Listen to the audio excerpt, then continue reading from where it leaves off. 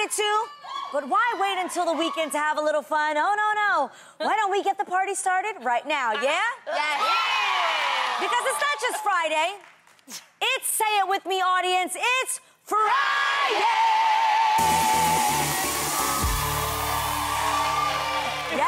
Yes. Cheers, ladies. Oh, I'm excited. Wait, what are we having? Okay, I'm about to tell you. Okay, Today's Friday drink is an absolute classic cocktail. It's a spicy, marvelous mule, which is a combination of ginger beer, lime juice, lime, and of course, vodka.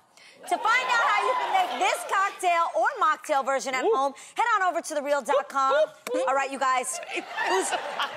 What's going on? Yo, this put is a lot in there. No.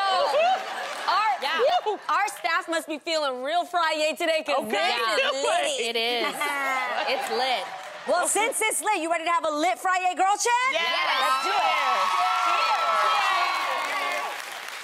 it. Okay, first up. It's fair to say that grandparents play a very vital role in their grandchildren's lives. They can be an endless source of love and support for them. However, for many families, it's not always that simple. Believe it or not, grandparent estrangement is a real thing nowadays, with many parents not allowing their parents to see their kids because of personal grudge or an issue between them. And if the situation remains unresolved, then the grandchildren are the ones who end up suffering by losing out on getting to know their grandparents. So ladies, do you think it's ever fair for the parents to stand in the way of their kids having a relationship with their grandparents? Well, Sometimes. Interesting. it depends. I mean, well, if they're abusive or if there's some that's substance different. abuse Clearly, issues or something like that. For the then safety of the kids. Right, but let's just, pull that out and just say maybe if there's some If it's not detrimental for the differences. child's well-being and safety, obviously if your child's not safe with their grandparent, then they should not be there. But this is just my opinion. I really, really believe in honoring our parents. I believe in honoring... I understand that we may not agree with every decision that our parents make. You're never going to agree with everything they did when you were a child. You may not agree with everything they do now that you're an adult. But you still honor your parents. That's your mother, that's your father, and they deserve to have a relationship. Now, does that mean I'm leaving my kids with you, that I'm gonna give? No, I think there are boundaries that you can decide for yourself are good for you as a parent and for your child. But I think that's unfair. I think it's unfair, more importantly for the kid. Yes, and I think, it They does. miss It does out on depend. having grandparents. I mean, like an example, like a grandparent and a parent may not always agree on your parenting style. They may say something, and then sometimes you get into your feelings. Yeah. And if that's the case, I think everyone just needs to be an adult, master their feelings, get out of their feelings, and just, let the grandchild be with the grandparent. Because I know for me, I didn't know my dad's side of the family because they were estranged, and that hurt me. I know my mom's side, and I love that relationship that I have, and I feel like a grandparent and a grandchild relationship is very special, and I'm gonna not let my feelings get in the way of that. Yeah. I'm gonna be an adult about That the is so situation. mature. So mature. But what if the grandparent is doing something that the parent just, because sometimes there's stubbornness in the relationship. True. Say, for example, like if your child is with them and they have the feeling of, I know, I raised you this way, but maybe you don't want that to be done. So then what do you do in that case? What if, there are cases of even... I'm talking about little minor things. It might seem like it's minor, but it could be major to the child. Like their eating habits, or their eating styles, letting them be spoiled, letting them get away with certain things. What do you do? You have an adult conversation, or you have an adult conversation.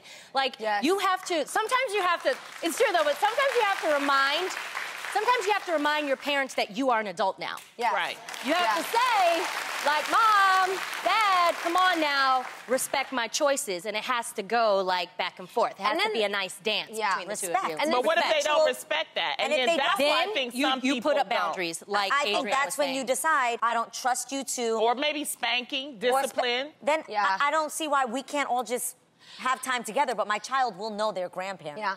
Does that make sense? I also think there's sometimes there's just a right time and a right place and a right age, right? So my mom, she actually, the reason why she met my father and why she got pregnant with me is because she ran away from my grandfather. My grandfather was extremely abusive and harsh on my mom, and when she raised me, I heard some stories that made me never want to meet him ever in my life. So for my whole life, my mom pretty much ostracized us from my grandfather. And my brothers are boys, and so they were always like, what's up with grandfather? They missed a grandfather in the house. So they went to go visit him separately, but I never really kept in touch with him or visited him because of the things I pictured him doing to my mom. So just last Christmas, I'm 39 now, at Christmas, I don't know where these kids thought that it was a cute idea, but out of nowhere, you know, they called my grandfather to ask him what he was doing for Christmas. And of course he was alone because my whole family was like, you mean you're old, you know, you're gonna be on your own by yourself.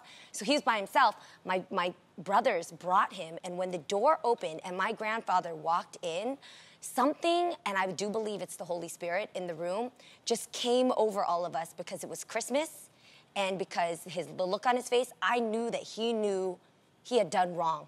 And there's no way he can erase that time, but for just to let time and our hearts let itself heal and work its way in individually through our relationships. Right. So we sat Grandpa down, we did some shots with him, and it was one of the best Christmases I'll ever have because of that. And was your mom there? You should be really happy that you have a grandfather that's alive. Yeah, that's exactly. the best thing. And that you could do shots with. Yes, he's living all right. True. I'm gonna post a picture of my grandfather. He is amazing. How did your mom? Yeah. I'm interested to know, how did your mom handle that I conversation? know. Where was she? Everybody was like, oh my gosh, I'm white, which means grandfather. And some people cried, and some people, the kids were a little scared because they've heard of him, like he's not supposed to be around us. But my mom, she sat real still. You know, she's the lioness of the house. And I looked at her and I was like, yo, she can get crazy real quick and kick him out, throw things. It's insane. But she looked at me and she said, it's okay. Yep. And we said, it's She okay. gave her Yes. I have a forgiveness. question. Now looking back as your mom, does she regret missed time? Or do you regret missed time? That you Girl, it was just a Christmas. You gotta go slow with Mama Mai. She's not there yet. I'm gonna wait till Valentine's Day to ask that. But I do wanna ask, I wanna ask Mom, like, that was your dad. He missed the birth of my brothers, me. He missed me growing up. My cute ass looking like this. Like, I don't know what he knows. So I'm gonna catch up now. Yeah. Grandparents can sue for visitation if you're having some issues. Just understand that if you sue for visitation, it's not easy to get the rights. It's the cost of the lawsuits, also the cost of the attorney. So, but just what you just said, I'm only saying that because of what you just said. Yeah. You lose time, and time is valuable. Yes. So sometimes you do have to stand up for your rights. You have to Yes. fight, and maybe you have to, you know, work it out. So all the best to people out there. Yes. Try to work it out. I love Try that to you work guys it did, out. though. That That's was beautiful. so great. Well, speaking of frustrated parents, one mother of two recently sparked a huge debate on the site Mumsnet after she revealed she turned down her partner's marriage proposal because it wasn't thoughtful enough. The woman, who went by the name Not Sunk In Yet, said she waited 2 years for her boyfriend to propose, but when the big moment came, all he did was write, "Will you marry me?" on a blackboard and left her ring on the kitchen table. That sounds thoughtful to me. Okay. Wait. Okay. Well, you guys. Okay. There's more. The woman claims that he messed up what was supposed to be the biggest moment of her life, and that his proposal lacked creativity, romance, and thought. However, other readers on the site said she was being ungrateful and had unrealistic expectations. So now, ladies, does she have the right to be upset? I see your face. So Adrian. basically, I'm he so just confused. said this. He just did this and go, here, marry me. Yeah. Kind of. Yo, Adrian. Like, honestly, everybody who has a family or partner, what do you throw on the kitchen table? A Post-it note, maybe some keys, You a guys, banana. maybe she describes it as being thrown on the kitchen table. I don't know about you guys. Y'all don't Pinterest? Because there are some really cute things I've seen on chalkboards where they write it beautifully. It doesn't you don't, matter maybe about she the was a chalkboard. school teacher. The ring It goes should have with the been in theme. his hand, and his ass should have been on his knee. I agree. Yeah, It should I have been agree. on The his ring should have knee. been. And wait, I read the article, and they actually have 2 kids. You don't just leave a diamond ring on a table for your come kid on, to Mom. come and like. Okay, I didn't realize that it was just left there. If you wanted to surprise her and you write it on this beautiful blackboard. She didn't say that though. No, well, she obviously isn't gonna say it like that because she's feeling a little bitter Betty right now. But what I'm saying is, if it was on a beautiful black, you guys know what I'm talking about. Go on Pinterest and Google these calligraphy. things. It can really be beautiful and rustic. I don't think he did that, boo. And then if he left it there, and then once she saw it, maybe he stepped out and was like, you know what I'm saying? Okay, so you're adding more to the story. You just a hopeless romantic. No, she's a romantic. This is fair. She's romantic, but I will tell you if something is not romantic at all. This could be somewhat. You saying no? It could be. I don't think so. If he walked out and like she's surprised that, like, you know, there's so many people that have had like roses put all over the place, and then it's just sitting there by itself. You got a blackboard and a kitchen table. Don't add to it. Adrian. Just those two. I do like the chalkboard idea, but he could have done it in such a We not more in thoughtful school. and creative What are way. you doing? But I Like the mean, prom?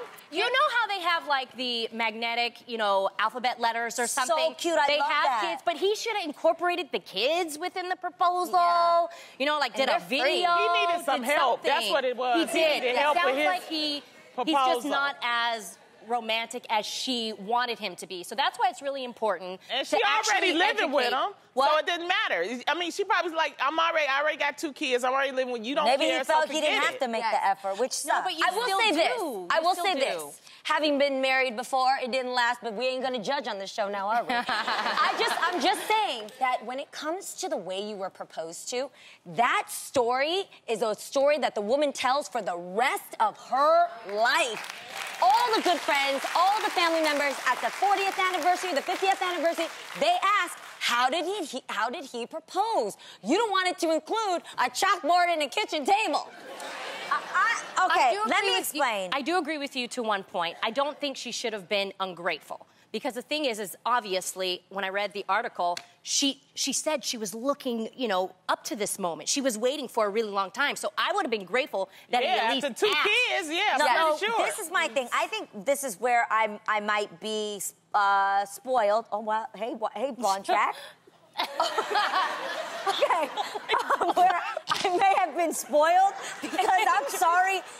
I'm thinking in my mind, Israel, if Israel had a blackboard and a kitchen table, it's gonna be so bomb. You know what I mean? Like, there are ways that people can make these things where you're gonna bawl your eyes out. It's gonna be the most beautiful moment of your entire life with a damn blackboard and a kitchen table. Now, what I will say is this. I have been engaged before. Yes. You guys obviously know that I had been Yes. engaged before. Yes. I think what makes the biggest difference... Her tracks falling out. I know. She can't speak. I think it makes the biggest difference depending on the person. Now, I think we all know who we date, right? Shut up. Listen. Okay. If you date a man... Finish your statement. If Go, you baby. date a man... Like, look at me. Yes. I'm going to tell you this. Okay. Now, I knew the guy I was dating. Yes. This person went all out for everyone else, everything else. The person is very detail-oriented, always goes over the top. And if the day you were getting married, the person at 6 o'clock told your sister, can you find a restaurant that's open? What? And is like, oh, is there a restaurant? I want to ask her to marry me. Is there a restaurant? And doesn't put any planning, didn't look into the place. The place held no significance to me whatsoever. Oh, I see. So you're bringing us full circle there's to a see why the big blackboard meant a lot to you. I understand now. No, I get it. It could mean something to someone. You get, like a blackboard could mean something to somebody. If the person is someone that is detail-oriented, plans things out beautifully every other time, and now for this engagement, it's just... No, just find me any restaurant that's open. I just want you to know that's not thoughtful. He poo-pooed it away. Yes. That's what you're saying. I hope that when Israel watches this fine, amazing man who brought her to Paris with her parents and went through all that he did to propose to her, and he learned that he could have made you happy with a blackboard. He could have. I hope he doesn't